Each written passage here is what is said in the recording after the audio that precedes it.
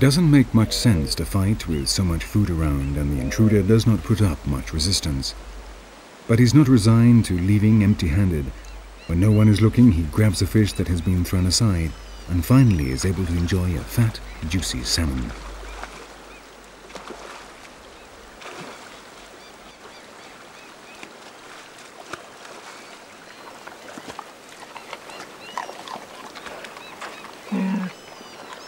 Though the bears continue to feed on the salmon, at this time of summer fishing has become almost a game, and they don't even eat the majority of those they catch. The salmon that have been discarded then have a second chance if they manage to get back into the water.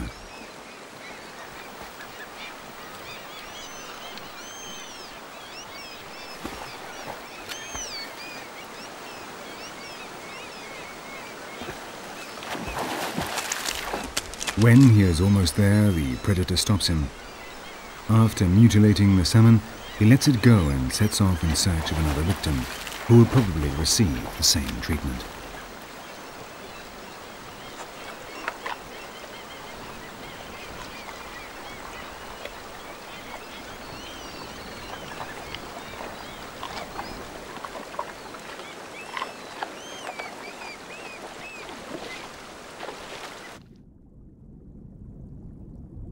The wounded salmon will virtually have no chance of fulfilling their mission of procreating. The majority flap around in the river, exhausting what little strength they have left in a vain attempt to reach their goal. And within days they will die at the hands of another bear or some other predator that crosses their path.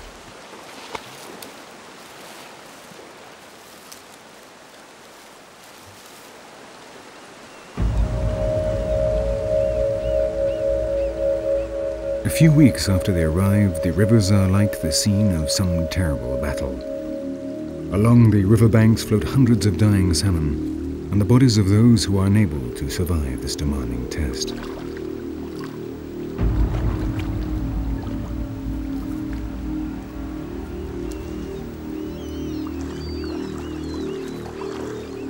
The bears kill thousands of the incoming salmon, and many of them are simply discarded without even taking a bite out of them. It would appear to be a senseless massacre. But in Alaska, nothing goes to waste. Thousands of smaller predators and scavengers depend on the bears in order to be able to get at this source of energy brought by the sea every year.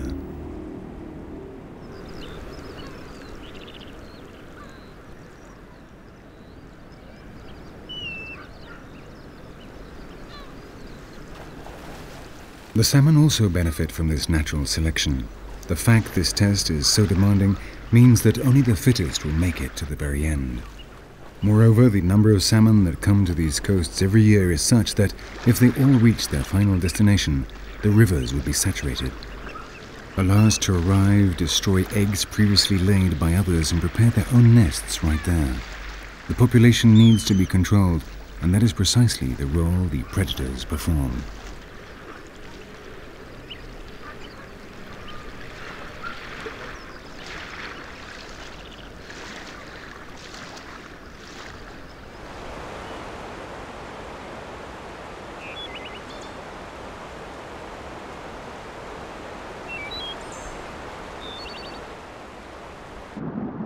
Slowly, the travelers continue on their way upriver. They have left behind the majority of their enemies.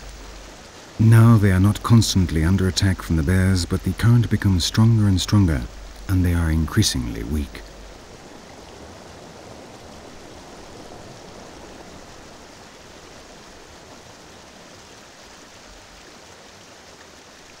Any calm stretch comes as a relief to their tired bodies. There have been days without eating, struggling against the current. Now that they are weak, the seagulls become more daring and mercilessly attack them. But they don't defend themselves. All their energy is concentrated on continuing the journey, reaching the longed-for destination and procreating.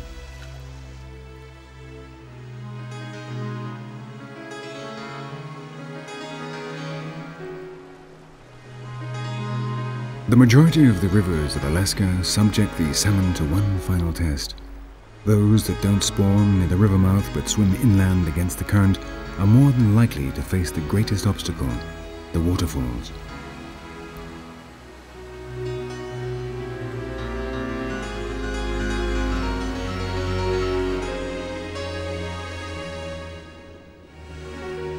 After swimming along fast-flowing waters for days or weeks, the salmon now have to leap up falls which in some cases can be 3 meters high.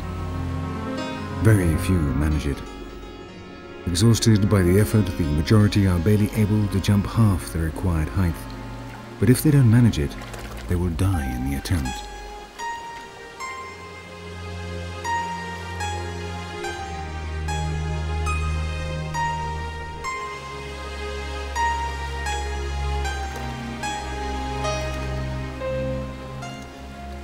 Little by little, new arrivals reach the bottom of the waterfall, and soon it is full of salmon trying to make the tremendous leap. Their parents managed it the year before, so it's an obstacle that can be overcome.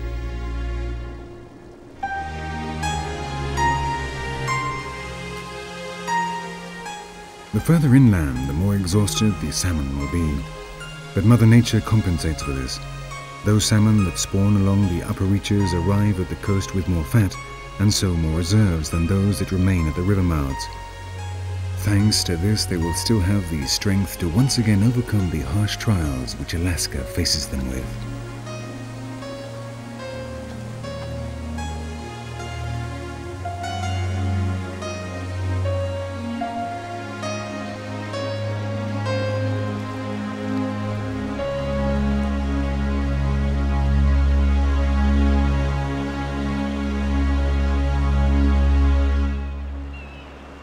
Finally, after many hardships, the salmon make it to their respective spawning grounds. For some, however, it is too late. The constant effort has exhausted their strength, and they have died just as success was within their grasp. Their companions are not in much better state, but they still have a mission to fulfill, and time is running out.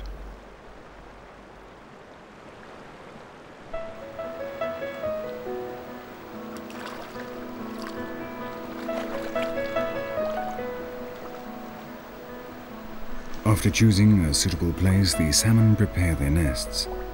This consists of a small hollow which the female digs with strong movements of her tail. Behind her, a male has just chosen her as his mate and is anxiously waiting for her to deposit the eggs so he can fertilize them.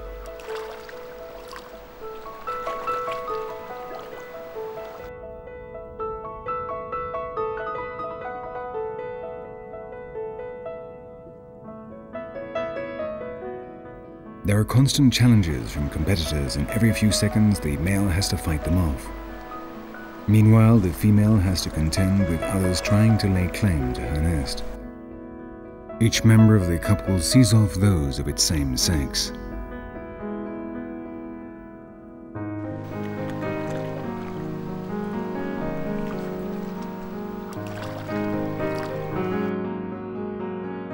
Funguses already cover their emaciated bodies like a warning of approaching death.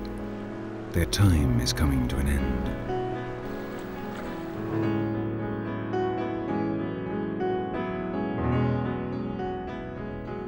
When the nest is ready, the female deposits over 4,000 eggs in the riverbed. As she does so, the male follows behind and with compulsive movements covers them with semen.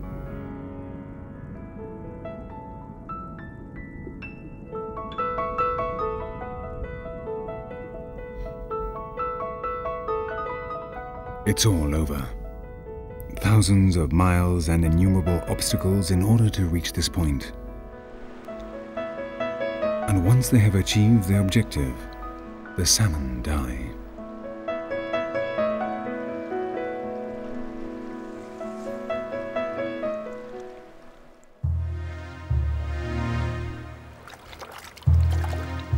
Yes, I'm going to die. But I'm one of the lucky ones. I fulfilled my dream, and the riverbed is already pulsing with the life of new salmon who will carry my blood.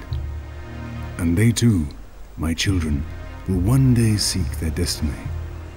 And that day we, the salmon, will again sacrifice our lives for this land, the land of our ancestors. the land in which the giant bears live.